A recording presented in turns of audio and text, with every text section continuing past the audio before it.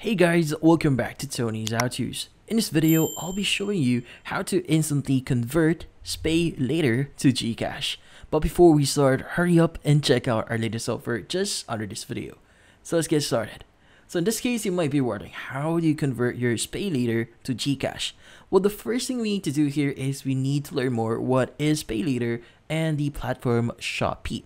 Now, we all know that Shopee, the platform itself, actually helps you to purchase products online. So maybe coming from your local region or from another country, Shopee will help you in buying those items.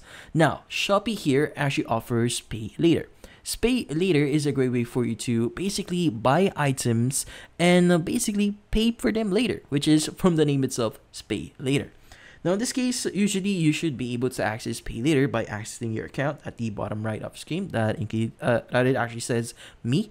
And from here in the My Wallet section, you should be able to see Spaylater.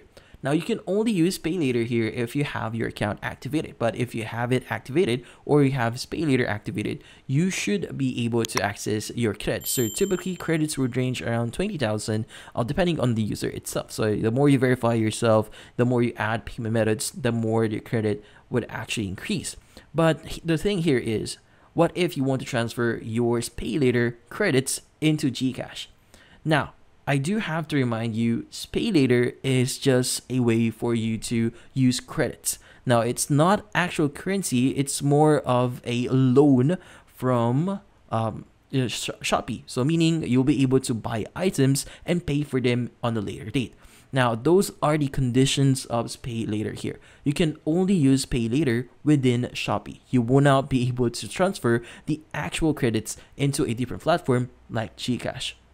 So, unfortunately, there is no way to basically use Spaylater or transfer your Spaylater credits into Gcash because of the limitations that they actually have.